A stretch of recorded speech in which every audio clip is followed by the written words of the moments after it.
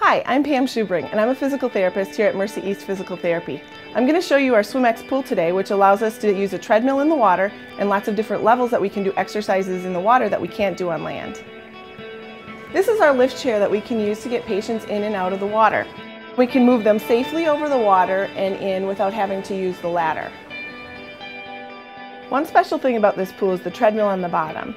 It allows the patient to exercise with decreased weight bearing, and it allows them to learn how to walk again with a normal gait pattern.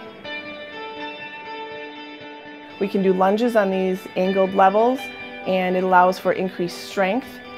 We can get a modified weight bearing status and strengthen the quadricep muscles, as well as getting some more range of motion. It is easier than doing it on land. We can use the current of the pool to allow for some resistance that we wouldn't have in land. This provides more resistance than just working in a pool that doesn't have a current. We can adjust the resistance to make it harder or easier, and we can work against the current to increase the difficulty of the exercise. We also have this aqua jogger, which is a flotation device that we put around our waist so that it decreases the weight bearing even further, and the patient can actually jog in the water with very little compression on the joints.